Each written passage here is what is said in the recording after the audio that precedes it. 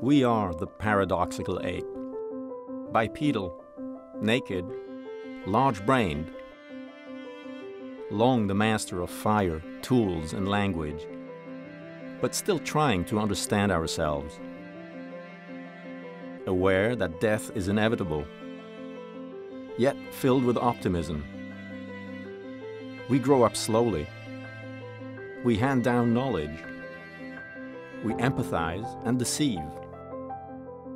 We shape the future from our shared understanding of the past.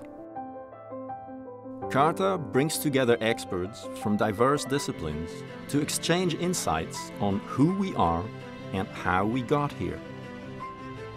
An exploration made possible by the generosity of humans like you.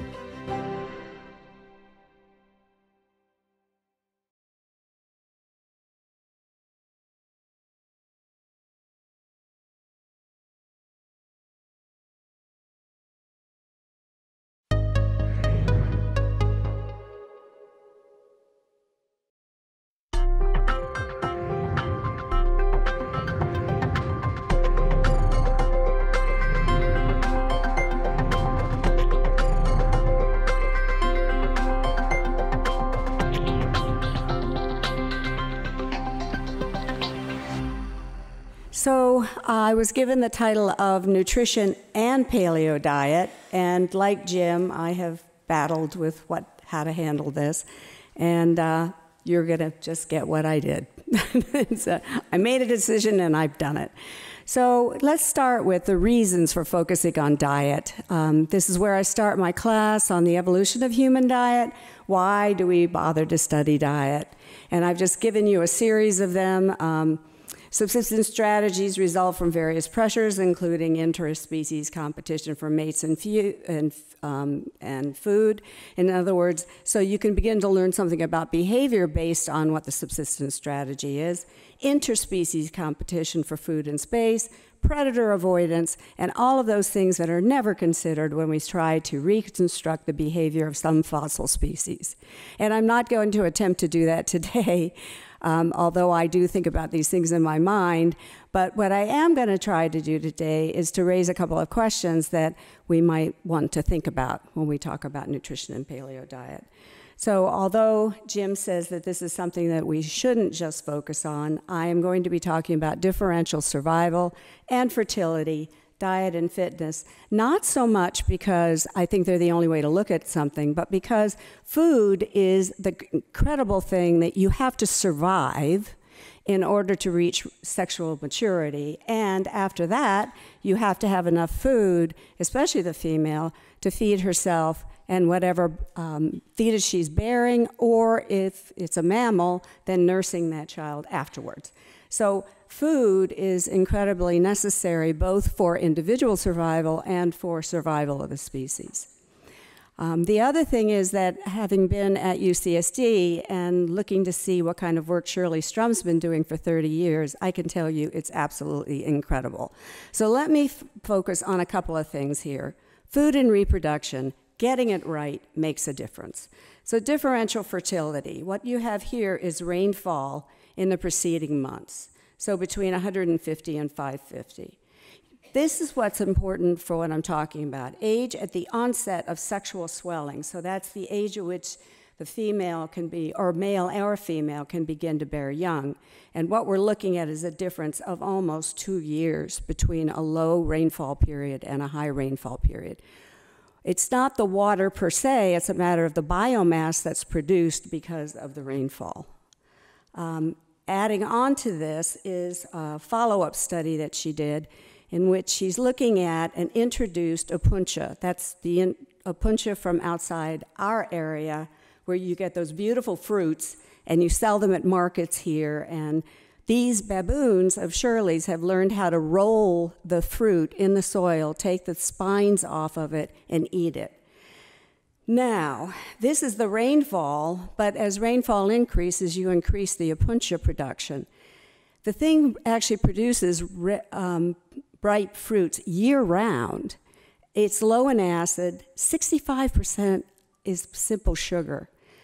Well, you add weight, You decrease birth spacing, which is exactly what happened with these animals, increase rain, increase output, increase or decrease the period of time at which you actually come to sexual maturity, and decrease birth spacing, and you've got a larger population than the guys next door who don't have any of these things. So it really does make a difference in terms of reproduction, just in terms of the data that my own colleague was producing. Now, differential survival. This is what we're hearing about all the time, and I think I've heard it from several people talking about paleo diet. This actually started with a graduate student at Harvard, and I just checked with Jim, and in fact, he was a graduate student at the time that Jim was there, and this is Mel Connor, who then went to Emory, and combined with his other colleague, Boyd Eaton, they put together a summary of what they found of people in the ethnographic record of what they ate. And this they called Paleolithic nutrition. They called it that, and it was the title of the article that was published in the New England Journal of Medicine in 1985. But you go and reread that, which all my students had to do. You go back and look at that article, and they're really talking about things like sodium-potassium ratio.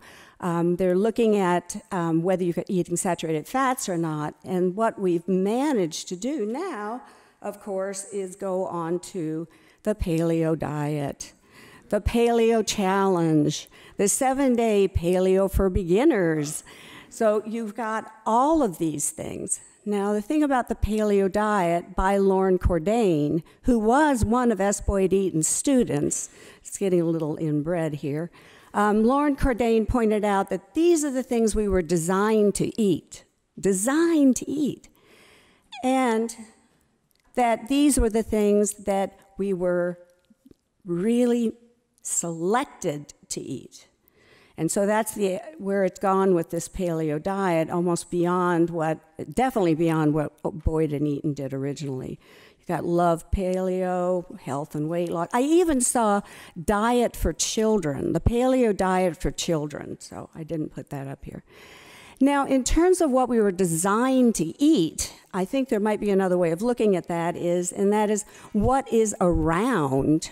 So when we're looking at a tropical band, what is available? So in a typical West African forest, on average, this is by Paleodiet and Shivers, who did some amazing work back in the 90s. I also have to have my students go back and look at papers that are not necessarily online. So if you look at that, what you see is that the vast majority of available food is leaves.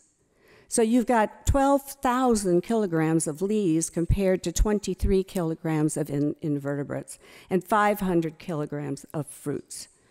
But if you look at primates, and I'll go into a little bit of why in a little bit, but when you look at primates, what are the foods that primates go for? Fruit, because it's high in energy, insects, because they're high in protein, and leaves, because they're also high in protein. But if you look across all living primates, there are definite patterns, and that is a relationship between food and body size. So if you look at the insect eaters, they're all small, very small. This is something you hold in your hand. Microcebus is one of the tiniest primates, and it's almost fully insectivorous. The large animals can survive on leaves, so mountain gorilla is about the only one that survives totally on leaves.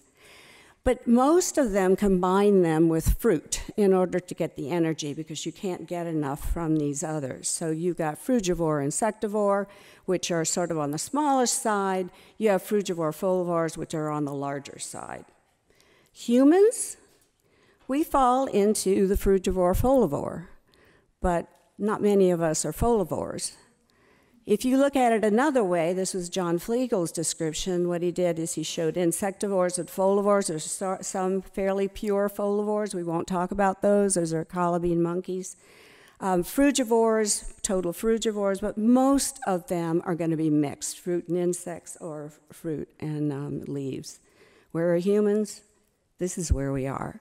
We're almost up by the gorilla, which can eat just leaves, and we don't. So, do you think I'm going to give you an answer? No. The question is why? Why are we so different? So, where we have to go is back into the fossil record, as Bill said, and I'm not a paleontologist, but we definitely need more information from the fossil record. And I'm going to give you a couple of examples. One is an archaic primate called Paleodiet. The next one is Egyptopithecus, and it is at the base of the division between monkeys and apes, so you've got the combination there. You've got Proconsul, which is at the base of the apes. It's going to be. Then you have Ardipithecus, and depending on where you put that position, there is a very different interpretation, and mine will be different from Bill's because I put the time period in a different place than he did. So let's move on. Paleodiet. This is a mouse-sized primate, lived 58 million years ago, and it was an almost complete skeleton. And it's incredible, been reconstructed and now reconstructed arboreal, as someone else was pointing out. These are all arboreal. We are also arboreal primates. But the thing that's so incredible about this primate is its hand, because what that is doing is it has hands on both the forefeet and the hind feet, as was pointed out, and what that thing can do is grab and pull something toward it. So it doesn't have to jump in the trees, which was the other idea. They jumped after insects. It actually can pull toward it. It does not have complete three-dimensional vision, but it's enough of an overlap that when it pulls toward it, it knows exactly where that thing is in space. So that's a baseline primate, is to be able to pull something toward you and feed on it, which is usually the fruit, which is the energy. Let's jump to 30 million years ago. And believe me, I did select these on purpose, because to me, these are really critical divisions, what happens here. They are prior to the division between the apes and the Old World monkeys. But the thing that's of most interest is that it does not look like an early monkey. It has a body like a monkey. It moves around in the trees. It's arboreal. It grabs. But it has a head like an ape. So this is not like anything alive today. This is something completely different. And if we're going to look at the evolution of diet, we have to think about these animals, not just the ones that are alive today. Today, this is what the area looks like. Back then, this is what it looked like. It was a forest. It had, they had crocodiles there, snakes, various things like that. Thank you. So here we go. We got Egyptopithecus in the trees as a fairly large primate. We move another millions of years to Proconsul, baseline ape. Again, it is a monkey-like body, and it's got an ape-like head. So the teeth look like apes, the head looks like an ape, the body is moving around just like a monkey without a tail. And what we know from the biochemistry of it, what we know from the microwear of it, everything, we know it's tree living, and it's fleshy fruits and leaves. Now, depending on where you put that line, Ardipithecus is at the base of chimpanzees and humans, or where Bill put it was up where humans and not with chimpanzees. That gives you the interpretation that the last common ancestor was a knuckle walker. Keep in mind that the two knuckle walkers in Africa do not do it the same way. So gorillas do not knuckle walk the same way chimpanzees do. And the way in which Tim White interpreted this is that the last common ancestor could just as easily have been a biped as a knuckle walker. If you think about it that way, that gives you a slightly different way of thinking about diets. So whether or not that's what turns out to be correct, we ought to at least think about that as an option. Pan was a knuckle walker. Ardipithecus was a facultative upright walker. Highly accomplished climber, Pan. It was competent, Ardipithecus. Enlarged incisors for eating fruit? Yes, fruit eating. That's what all primates do. And the Ardipithecus, woodland to forest, omnivore, and fruit eater. If we just go through these, we get very fleshy fruits, nut-like oil seeds in the early ones. And this comes from bone chemistry. It also comes from morphology. If you look at the very robust Australopithecine, what you find is that they're probably adding in things like these sedges. which no self-respecting primate eats like that. In fact, I'm ready to take them out of the primate order, based on diet. If you then look at these others, the Australopithecines, the later ones, you're looking at things with some grass in it, but mostly, again, fleshy fruits and leaves. You move into the more recent ones, and what you're getting are berries, grasses, roots, nuts, a whole mixture of things. And if we look at the very early Homo, what we're finding is a modern body size. We think they're eating meat. And what I want to leave you with here is why. We still don't know why. It's not because meat's that easily digested. Yes, it's good for us. There's not much fat on it in a desert. So, going forward, before we can answer anything, I'll just go through these extremely quickly. More fossils. I would put it at the late Miocene, the mid to late Miocene. We definitely need to know that. Between 4.4 and now, we don't have that many fossils. We need to have more studies on gut microbiota and how it varies across primates. How, and this is one of the things that Alyssa will be talking a little bit later, but she and a colleague, Schnoor, actually have been starting to look at this in the Hadza. Genetic, physiological, and morphological adaptations of primates to different subsistence strategies. And finally, I'll give a shout out for Richard Wrangham. We need to know more about when controlled use of fire occurred and when cooking began to occur, because we are the only animal that cooks. Thank you.